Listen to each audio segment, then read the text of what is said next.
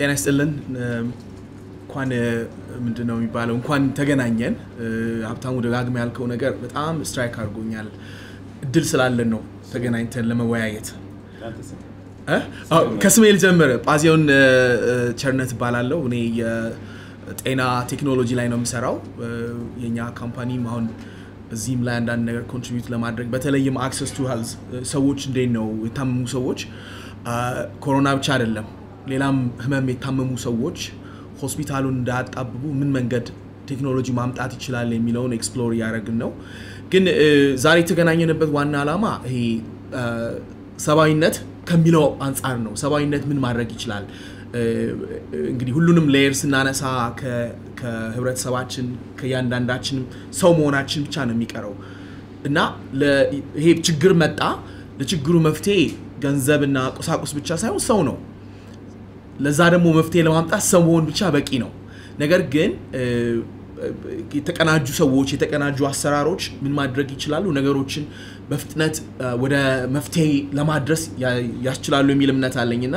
አሁን የተባለውን ለመድገም ሳይሆን እንግዲህ ምንድነው what's next step የሚለው ነገር ስናስብ ክሊር የሆነ ፕላን እና ስትራቴጂ ያስፈልጋል መንግስት የሚሰራው ስራ አለ ሌሎችም እንደዚሁ ደግሞ ለውጥ ማምጣት የሚፈልጉ ግለሰቦች እየሞከሩ ያሉት ሙከራ አለ ነገር ግን ይሄ በሰባዊነት ሬስፖንስ ወይም ደግሞ ለዚህ ለበሽታው መፍትሄ ከማምጣት አንፃር የተቋቋመው ቲም አንዱ የሚያደርገው ነገር ሌሎችም ኢንጌጅ ያደርጋል ኢፌክቲቭሊ ኮላቦሬት ያደርጋል ከዛ ዴሊቨር ማድረግ አለብን ለዚህ ነው ሚዲያ ብቻ ሳይሆን ወደ መሬት የወረደ ስራ ለማድረግ ሌሎችንም ማቀፍ ያስፈልጋል እንግዲህ ትልቁ ስራ መሰራትም አለበት ብለን የምናምነው ይሄ አገር ሁሉ ከተቆለፈ በኋላ ሳይሆን አሁን ነው ዛሬ ላይ የምንሰራው ስራ ከ15 ቀን በኋላ ከወር በኋላ የሚታይ ፍሬ ማምጣት አለበት ፍሬው ግልጽ ነው ብዙ ሰዎች ኢንፌክትድ እንዳይሆኑ መከልከል ብዙ ሰዎች ደግሞ ኢኮኖሚካሊ የተጎዱ ሰዎች ትልቅ በርደን ነው የኢትዮጵያ ብቻ ሳይሆን የዓለም በርደን ነው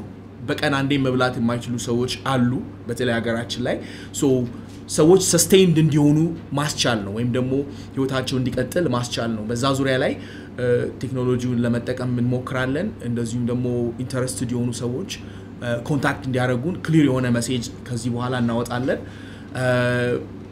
ከዛ በተጨማሪ አይ ቲንክ ማየው ጸለምተኛ ወይም ደግሞ ዳርክ የሆነ ኢሜጅ እንዲኖረን ሳይሆን ችግር አጋጠመን ልክ እንደ ቤተሰብ አሁን አንድ የሂውማን ቤተሰብ ሆነናል የሚል እምነት አለኝ what do we do ተገናኝተን ምንድነው የምናደርገው አንድ ሰው ታሟል ከቤታችን ውስጥ ምን እናርግ ልክ እንደዛ ነው ይሄ አሁን ወደ ሂዩማኒቲ ወረድ ወደ ሰው መሆናችን ጋር መጣን ሌላ ሁሉ ነገር ቀረ ኢትዮጵያዊ አሜሪካዊ ኬንያዊ it doesn't matter አሁን ይሄ ቤተሰብ አለን እንደ ቤተሰብ መልስ እንስጥ ቤተሰብ ላይ ሁሉም ኮንትሪቢዩት የሚያደርገው የተለያየ ነገር ነው እሱን ይዘን መተን አንድ የተቀናጀ ነገር እንሰራለን በጣም እናመሰግናለን እንግዲህ ይሄ የፓርቲሲፔት እናርግ የሚል ጥሪ ነው ኦባንግ በጣም ነው very grateful ምክንያቱም ይሄ ነገር አንተም ዘለቀም ሀብታሙም ዶክተር መስከረምም የህይወታችሁ አካል ነው ይሄን ሪስፖንድ ማድረግ ግን አሁን ይሄንን ሌሎችን ኢንቫይት ለማድረግ ይሄን በር ስለተከፈተ መልካም ነገር ነው በጣም አመሰግናለሁ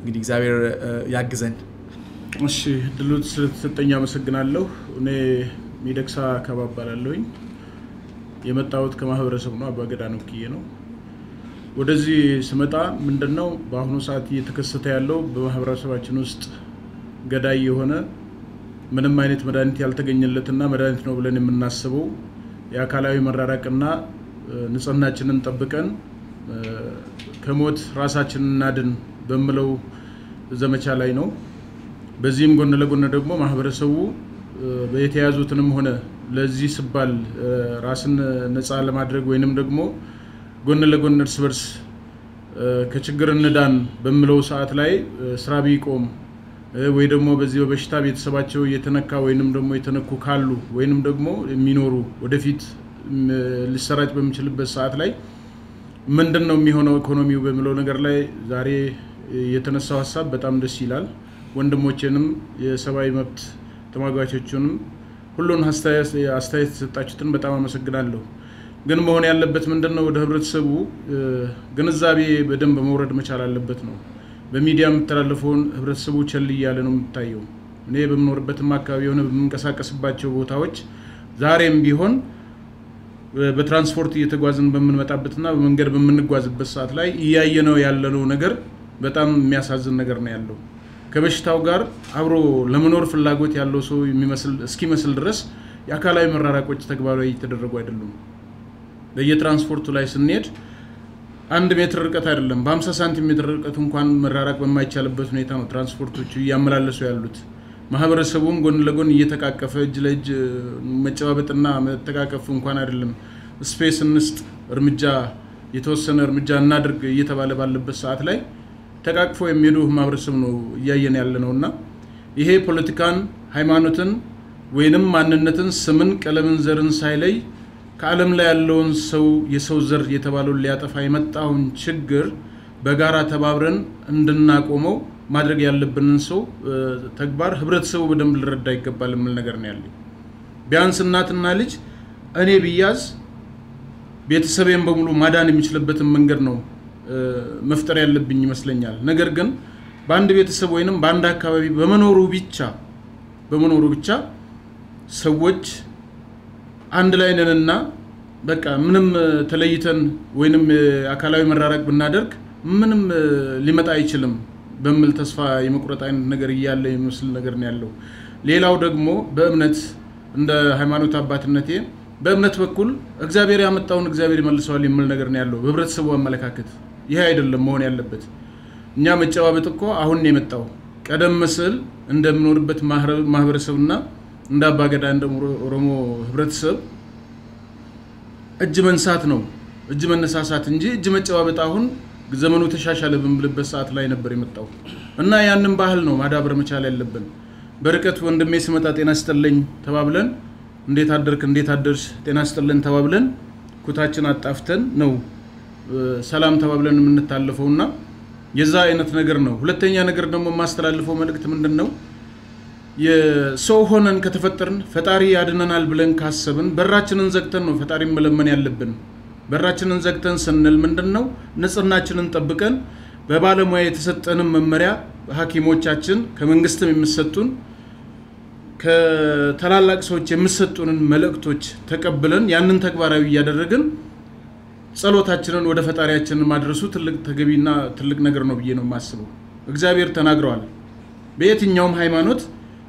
ማወቅ የሚቻል ነገር ነው በየትኛውም መጽሐፍ ላይ ማንበብ ይቻላል በሩን ሳይዘጋ በሩን ክፍት አድርገው ንብረት የተዘረፈ እግዚአብሔር አስወሰደብኝ ብል ስታመም ሐኪም ቤት ሄዶ ሳይታከም ቢሞት እግዚአብሔር ነው የገደለብኝ ቢባል እኔ ይሄ ተገቢ ነው ብዬ ስለማላስብ ነው ማህበረሰብ አካላዊ ርቀቱን በተገቢ ሁኔታ መፈጸም መቻል አለበት ሌላው ደግሞ አሁን እነዚህ ታላላቅ ወንድሞቻችን ለሀገር አላማ ያደረጉ ያሉትን ተልእኮ ሌላም ማህበረሰብ ዛሬ በመተላለፈው መልእክት እየሰማ እኔንም መለከተኛል ብሎ ማንንም በሩን ሄዶ ሳንኳኳ የት ነው አድራሻችሁ ብሎ ፈልጎ ወገኑን ለመርዳት እጁን ያንሳ የሚል መልእክት ነው ያለኝ እኔም ቢሆን ባለሁበት አካባቢ ባለሁበት ማህበረሰብ ዛሬ እዚህ ተናግሬ ከመሄድ ባሻገር ማድረግ የሚገባኝን ነገር ምናልባት የገንዘብ አቅም ላይ ኖረኝ ይችላል የግንዛቤ ግን አቅም ሊኖረኝ ስለሚችል ባለሁበት ማህበረሰብና ባለሁበት አካባቢ እንደ እድርም እንደ ሃይማኖትም ህብረተሰቡ የአካላዊ ርቀትን አድርጎ ንጽህናውን ጠብቆ ቤቱ ውስጥ ቁጭ ብሎ ገላውን ታጥቦ በሩን ዘግቶ ወደ ፈጣሪው ጸሎቱን እንዲያደርስ ዛሬም በማስተላልፈው ጥሪዬ ምናልባት ኢትዮጵያ ከዳር እስከ ዳር ተሰማለችና ብሔርና ጎሳ መልክና ቀለም ዘር ሳይለይ በየቤቱ ተመልሶ ገላውን ታጥቦ አንድ ሰው ቤቱ ውስጥ ቁጭ ብሎ በሚያሰማው ጸሎት ፈጣሪ አልሰማህም አላለውምና ይሄንን ቢያደርግ መንግስትንም ባናስቸግር የሃይማኖት አባቶችንም ባናስቸግር ይሄም መደከምበትንም ከንቱ ባናደርግ ህይወታችንም እንደዋዛ ባና የሚል ነገር ነው ያለኝ አመሰግናለሁ የክብር አምባሳደር ሙኡዝ ባላለው ከማህበረሰብ ነው የመጣሁት ዛሬ እንዲያው የእድር ሊቀመንበርና የሃይማኖት አባቶች በተለይ የኦርቶዶክስ ስማቸው ሰጥተውናል የኦርቶዶክሱ ይቅርታ ቅዳሴ ስላለብን ነው ብለዋል ጸሎት ስላለብን ነው ብለዋል የእድሩ ደግሞ ከወረዳ እስከ ክፍለ ከተማ ድረስ እያንዳንዱ ስብሰባ መንግስት እያደረገን ያለውና በጣም ይቅርታ ብለዋል ስለዚህ የሚያስፈልገው ነገር ግን አንተ ይዘህልና ብለውኛል እኔ እኔ ደስ ያለኝ ለዚህ ቲም ትልቅ ምስጋና አለኝ ማናየን ጀምሮ ትልቅ ምስጋና አለኝ እስከዛሬ ድረስ መንግስት ብቻ ነበር ይሄንን ጉዳይ የሚቸገርበት የነበረው አሁን ግን እናንተ እንደዚህ አሰባስባችሁ እንደዚህ ተሰባስባችሁ በቁም ነገር ደረጃ መንግስትና ናግዝ ህዝብን እናድን ብላችሁ እንደዚህ እኛንም ጠራታችሁ ዛሬ እንደዚህ ማድረጋችሁ በጣም ደስተኛ ነኝ በማህበረሰቡም በወከልኳቸው ሰዎችም ወይ ደግሞ ማህበረሰቡም ሌላም በጣም አመሰግናለሁ ክብረት ይስጥልን ያክብራችሁ እግዚአብሔር ይሄ በሽታ በጣም አደገኛ በሽታ ነው ይሄ በሽታ ለማንም ዋንጎ የሚላት ነገር ነበር ሰው ነኝ የሚል አይሰማም ነበር ሰው ነኝ የሚለው ምን ነበር ሀገሪቷ ስትከፋፈል እያንዳንዱ ጎጥ በወንዝ በመናም ሲጣላ ሰው ነን የሚል ነበር አይሰማም ነበር ዛሬ ግን ተሰማ በአለም ላይ አሜሪካም ሰው ነው ኢትዮጵያውም ሰው ነው ሌላውም ሰው መሆኑ ዛሬ ነው የታወቀው ስለዚህ ሰው ነው እየሞተ ያለው ሰው ደግሞ ክብር ነው ሰው ደግሞ ትልቅ ክብር አለው ስለዚህ ሰው ነው እያለቀ ያለው እንስሳ አይደለም ሌሎች አገሮች እንደምናየው ቄሱም ጳጳሱም የሃይማኖት መሪዎችም ሳይቀር ህፃኑም ወጣቱም መሐከለኛው ሳይቀር ነው እየጨረሰ ያለው በዚህ መሰረት እኛ ይሄንን ነገር ቀላል ነው ለኛ ቀድም እንደተባለው ቀላል ነው አትጠጋጉ አትነካኩ አትሳፍስሙ ነው ባህላችን እንደዛ ነው ግን ይሄ ባህል የትም አይሄድብንም ይሄ ባህል ነገ ጧት እናገኘዋለን ሰርጉንም ስብሰባውንም መሳሳሙንም መጫዋወጡንም መተቃቀፉን ነገ እናገኘዋለን የትም አይሄድብንም ስለዚህ ከዚህ እንቆጠብ ነው መድኃኒቷች ብቻ ነች ቀድም እንደተባለው ዶክተር መምህርት እንዳለችው ደግሞ አንድ ነገር አለ ኢትዮጵያ ይዘጋ ቢባል ብራንዳ ብቻ አይደለም ያለው ችግር ያለበት ጦሞም ያድረው እዚህ ያለውስ ቁርስ በልቶ ምሳ ይበላል ወይ አይበላም አንድ ቀን ቢዘጋ ከውጭ ቢቀር ከስራው ቢቀር ከትንሽዋን ትልቋም የመንግስት ሰራተኛውም ቢቀር ማንንም ሰው ቆሞ መሄድ የለም አንድ ቀን እራት ያለው የለም ምሳ ለነገ ለሶስተኛ ቀን ያለው የለም ነገር ግን የሚያሳዝነኝ ቀድም እንዳለችው የሚያሳዝነኝ ባለሀብቱ ከምሮታል ቤት ውስጥ የት ይበላዋል ባለሀብቱ ብዙ ብር ያተረፈ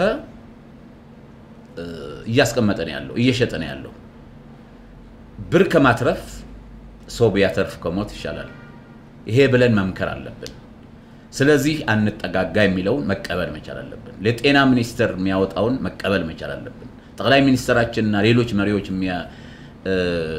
የሚያወጡት ትዕዛዞች መቀበል አለብን ይሄ በሽታ ይጠፋል መቼ ነው የሚጠፋው ይሄንን ካደረግን ከተረጋጋ ካልተቃቀፍን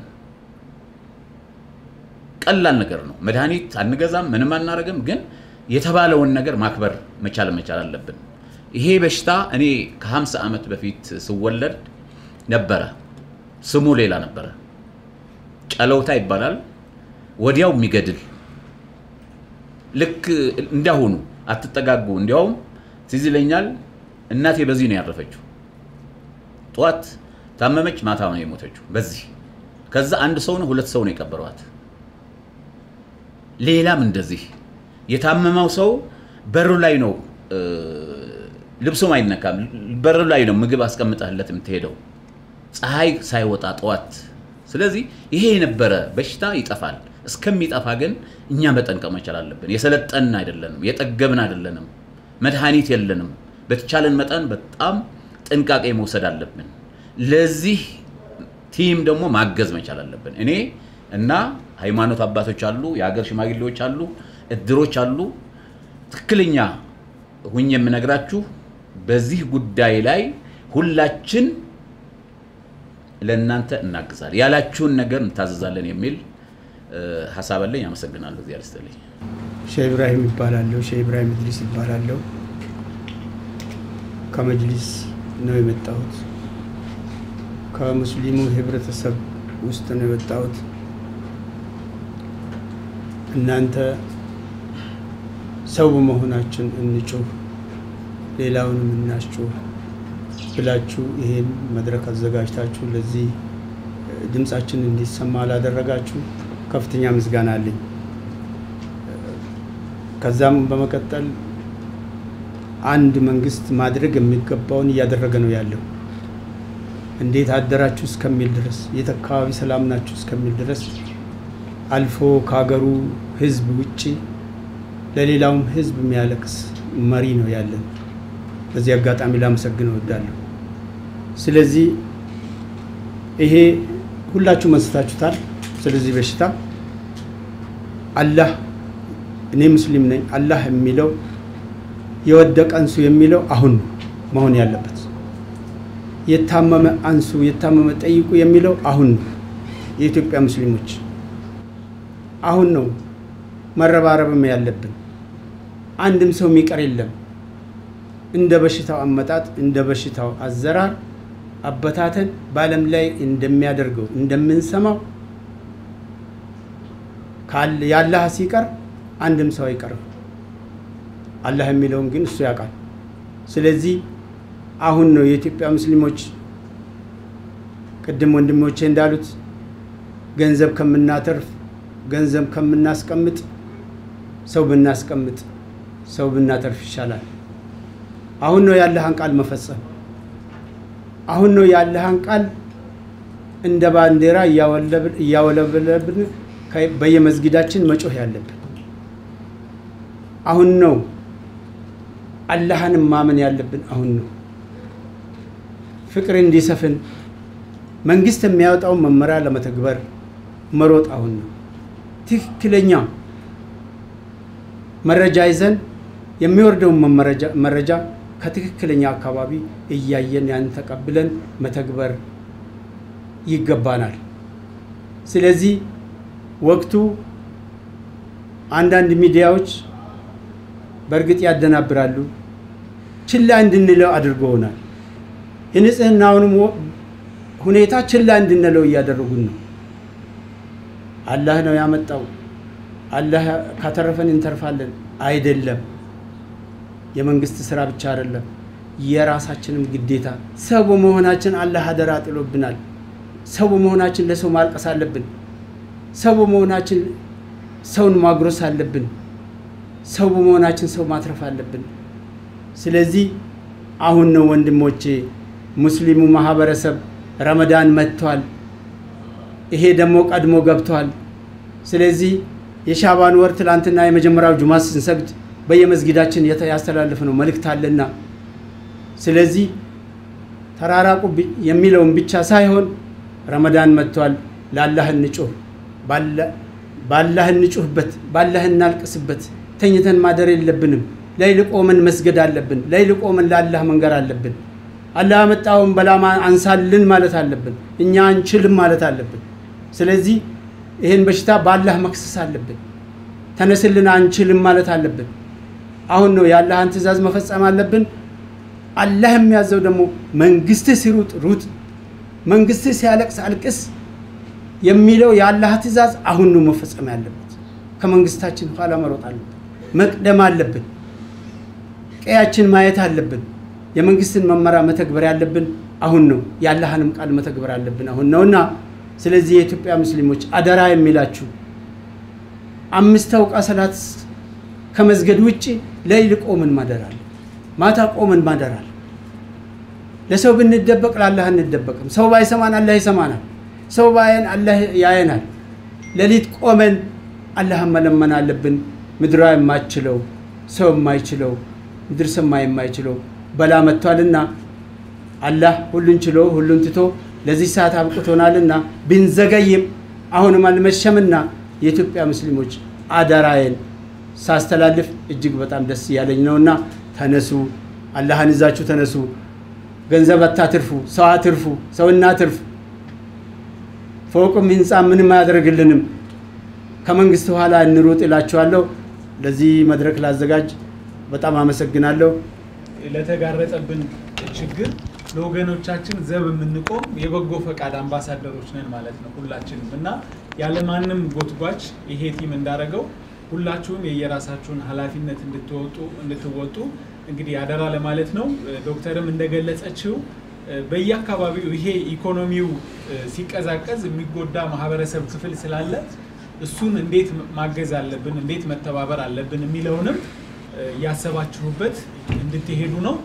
ጋዜጠኞች ስላሉ ጥያቄ ከነሱም ተቀብለን እንመልስና ፕሮግራሙን እንዘጋዋለን ማለት ነው።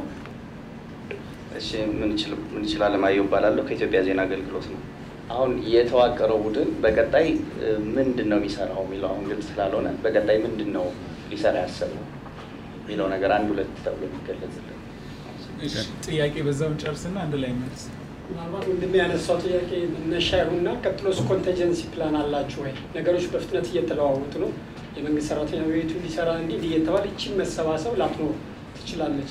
ያንን ታሳቢ አድርጋችሁ የሚፈጠረውን ኮንሲኩዌንስ እናንተ ራሳችሁ የምትገናኙበት ልትረዱ የምታስቡትን ማህበረሰብ የምታገኙበትን ሜካኒዝም አስባችኋል ወይ ነው? አመሰግናለሁ። ጃፈር ባላለው የተነሳው ሀሳብ በጣም ደስ የሚል ነገር ነው። እንግዲህ የራሳችንን ኮንትሪቢዩት ማድረግ አለብን የተባለው ላይ ሁሉም ሪስፖንሲብል ነው። ያ መሆኑ ጥሩ ነው። ነገር ግን አሁን ከተነገረው ውስጥ እኔ እንደ ያልተሟሉ መነሳት ያለባቸው ነገሮች አሉ ብዬ ማስባቸው አሉ። ለምሳሌ የህግ ሰዎች ያሉበትን በጉዳዩ ላይ ለምንድን ነው ያልኩት? ለምሳሌ የህግ ሰዎች ወይም ህግን የሚያውቁ ሰዎች ቢካተቱበት አድቫንቴጅ ነው ብዬ ማስባቸው ጉዳዮች አሉ። እነሱ ነገሮች መማከር ይቻላል ማለት ነው ከህግ አንፃር። ሌላው ደግሞ ለምሳሌ የአብዛኛው ሰው ፒያሳ እኔ የመርካቶ ልጅ ነኝ። አጋጣሚ መርካቶ፣ ፒያሳ፣ ጀሞ ኦልሞስት ኮሮና በነፃነት የሚንቀሳቀስበት የሚመስል ቦታ ነው። የኛ እንደዚህ እድለኞች ነን። እኛ እንግዲህ አላህ አግዞን የሆነ እንዴት ተቀመጥን እንጂ በጣም መጠጋጋት በጣም ያለበት ኮምፕሊትሊ የተረሳበት ነው ኮሮና በሽታ። ምናልባት አንድ ጊዜ እንደሚባለው ፌስቡክ ላይ የሚወራውና መሬት የሚወራው የተለያየ ነው ተብሎ አንድ ጊዜ የኢትዮጵያ ፖለቲክስ ሲገለጽ በዛ መልኩ ተገልጾ ነበር። አሁንም የኮሮና ጉዳይ ቴሌቪዥን ላይና ፌስቡክ ላይ ያለው አሳሳቢነቱ አሳዛኝነቱ እዛው ጋር ያለው። ወደ መርካቶ ብንሄድ ወይም ፒያሳ ብንሄድ አትክልት ተራ አሁንም ድረስ አለ። ልክ ሞባይላችንን ዘግተን እንደወጣ ያን ነገር ድረሰዋለን። ስለዚህ ማህበረሰቡ ነው ማለት ነው። ማህበረሰቡን እንዴት ነው የምናገኘው? ትልቁ ነገር የታክሲ ረዳቶች እዚህ ውስጥ ቢኖሩ፣ የታክሲ አስከባሪዎች ማህበራቶች ቢኖሩ፣ እነሱ የሚቆጣጠሩበት ነገር ቢኖር። አሁን እኔ በመጣሁበት ታክሲ ትርፍ ሲጫን ነበር። 2-3 ትርፍ የሚጭኑ ሰዎችን ጠቁሙ ተብሏል። በዛ መልኩ አድርሰናል። ግን ሁሉም ሰው ትርፍ ለመጫን ፈቃደኛ ነው። ትርፍ ሲጫን ዝም ይላል። ረዳቶቹ ለምን ትጭናላችሁ ሲባል ምንም አንሆንም ነው የሚለው። ሰውም ሁሉም ማለት ይቻላል ምንም እያደረገ አይደለም። ስለዚህ ይሄ አሁንም እናደርገዋለን የሚባለው ነገር ከመግለጫ የሚያልፍ አይመስለኝም ለኔ። ወይም ማለፍ አለበት ማለት ነው። በእኔ አነጋገር የተነገረው የታሰበው የተጨነቅንበት ነገር መውረድ አለበት። መውረድ የማይችል ከሆነ ትርጉም የለውም እንደማለት ነው። እና እንዴት ነው የምናገኛቸው እነዛን ሰዎች? እንዴት ነው የምናገኘው? የደህንነት ሰዎችን ለምን አላካትታችሁ? መቆጣጠር የምንችለው እንዴት ነው? የቅሬታ አሁን እኛ ብናይ ለዚህ ኮሚቴ ማቅረብ ካለብን እንዴት ነው የምናቀርበው? ያቀረብነው ቅሬታ ደግሞ መፍትሄ ማግኘቱንስ እንዴት ነው የምናገኘው? የክፍለ ከተማ ሰዎች፣ የአስተዳደር ሰዎች ትናንትና አንድ ጋዜጠኛ ጓደኛችን አራዳ ክፍለ ከተማ ያለውን ነገር ለመቅረፍ ሙከራ አድርጓል በራሱ በግሉ። ስለዚህ የሰልፍ ስነስርዓቶች የሚታዩ ነገሮች አሉ። ነገር ግን ከዚህ ወጥተን አሁንም ከኔ ጋር አብራችሁ ብትሄዱ ሰው እንዳለ ምንም እንትን አያስፈልግም ማለት ነው። ከዛ ውጪ አንድ መንግስት ላይ ጫና ለማሳደር ማለት መንግስትን መደገፍ እንዳለ ሆኖ መንግስት ኖቲስ ያላደረጋቸው ወይም ሊያስባቸው የሚገቡ ቦታዎች አሉ። ለምሳሌ ብንል ከቤት እንዳትወጡ ቢባል እኛ ያሰብነው መብላት የማይችሉ ሰዎች የሚበሉበትን ነው አይደል? እኔ ከተለያዩ ሰዎች ጋር ስነጋገር እሺ እኛ መብላት የምንችለው ነገር የተወሰነ ልናስቀምጥ እንችላለን ለአንድ ሳምንትም ለሆነ ቀን። ነገር ግን የቤት ክራይ አለብን። የቤት ክራዩን ዋጋ አከራዩ እንድንከፍል እያስገደደን ነው እየጨመረብን። ስለዚህ የመንግስት አካላቶች የቤት ክራይ ቤት የሚቀመጡ ከሆነ የቤት ክራይ ካልተከፈለ መኖር የማይቻል ከሆነ የመንግስት አካላቶች መብራትን ውሃንና ሌሎች አገልግሎቶችን ለጊዜው የማይከፈልበት አሰራር የሚያቆይበትን መንገድ ቢነገር ወይ ቢጠቁም። ከዛ ውጪ ደግሞ የቤት አከራዮች ይሄ ነገር አገር ላይ መጣ ነገር ስለሆነ ሁላችንም ላይ ያለ ስለሆነ ለጊዜው መታለፍ ያለበትን ነገር መስማማት ቢነገር። ስለዚህ ህግ ላይ የምናስፈጽምባቸው ወይ መንግስት በሌላ ነገሮች ቢዚ ሆኖ የረሳቸው ነገር የምናስታውስበት የህግና የደህንነት ሰዎች በቦታው ላይ ሊኖሩን ይገባል። የኢንፎርሜሽን መረጃዎችን የሚያቀብሉን ሰዎች ዛሬኛ ከዚህ ከወጣን በኋላ የዚህ ኮሚቴ ስራ ምን እንደሆነ ላናቅ ይችላል። እንዴት ነው የምናገኘው? ኢንፎርሜሽን የሚሰጡ ሰዎች መካተት ይኖርባቸዋል ቦታው ላይ። ከዛ በተጨማሪ ደግሞ ቤታችንን ስንመለከት እንደ ቀደም ሲል እንዳልኩት መርካቶ አካባቢ ነኝ ያለው አንድ ቤት ውስጥ 5-6 ሰው ነው ያለው። 5-6 ሰው ካለ ህመምተኛው ራሱን ማግለል እንዳለበት ቅድም ተናግረዋል እሳቸው። ለምን? ቤተሰቦቹን ለመጠበቅ። ነገር ግን አሁንም ሰው ራሱን ለመጠበቅ ፈቃደኛ አይደለም። ምክንያቱም ማቆያ ቦታ ሄዶ ቢመለስ እና ተመርምሮ ነፃነቱን አረጋግጦ ቢመጣና ከቫይረሱ ነፃ መሆኑን ተረጋግጧልና ተመለስ ቢባል የጋራ ሽንት ቤት ስለሚጠቀም የጋራ ሽንት ቤት ለመግባት ፈቃደኛ የማይሆኑ ሰዎች ብዙ ናቸው። ከዚህ በፊት ተደርጓል የተባለው የኤችአይቪ ኤድስ ላይ የማግለል የተባለውን ነገር አሁንም ሳይኮሎጂካሊ የማህበረሰባችን እይታ አልተስተካከለም። ስለዚህ እሱ ላይ እንዴት ነው የምትሰሩት? ማህበረሰቡ እንዴት ነው የሚሰራው? የጋራ መኖሪያ ቤቶች ውስጥ የሚኖሩ ኮንዶሚኒየም ማለት አይደለም፣ ቀበሌዎች ውስጥ የጋራ ሽንት ቤት ውስጥ የሚጠቀም 9 ቤት አንድ ሽንት ቤት ይጠቀማል። ስለዚህ ሲያስለው የሚያደርገው ምንድነው? መደወልና መሄድ ሳይሆን ቤት ውስጥ በባህላዊ ነገር ሞክሮ አለብህ አለመባል። ምናልባት እኮ ሲሄድ እኮ ላይኖርበት ይችላል፣ ግን ሳይኖርብኝ ደግሞ ከመጣው እገለላለሁ ከሱ ጋር አትሁን ላለመባል እያለ እንዲህ አይነት ችግር ውስጥ ያለበት። ስለዚህ እንዴት ነው የምታገኙ? ትክክለኛ ቦታውን እንዴት ነው የምታገኙት? የማይገባኝ ነገር እሱ ነው። ግንዛቤው አለ፣ ፌስቡክ ላይ ነው ያለው፣ አሁን ቲቪ ላይ ነው ያለው። የመንግስት እርምጃ አስቸጋሪ የሆነበት በዚህ ይመስልካል። ስለዚህ የቤት ክራይ የማያስጨንቅ መሆኑን በአሁኑ ሰዓት ለጊዜው መራዘም ያለበት ሀገር ላይ መጣን ነገር ሰው ማዳን ከሆነ ሌሎች አማራጮችን የመንግስት አካላቶች አይተው እርምጃ የሚወስዱበት። ለአንድ ቀን ማደር አንችልም ነው። የቤት ክራዩን እየጨመሩ ነው። አንዱን አስወጥቶ አንዱን ማስገባት እየተፈለገ ነው። ምክንያቱም በጣም በፈንፈን ያለበት ቤት ሲከራይ የነበረ ሰው አይ ከዛ ውጪ አንድ ግቢ ውስጥ 2 ሰው 3 ሰው ባለበት ቦታ ውስጥ መከራይ ስለሚፈልግ በደላላ አማካኝነት ያንን ሰው አስወጣልኝና ልግባ እያለ ነው።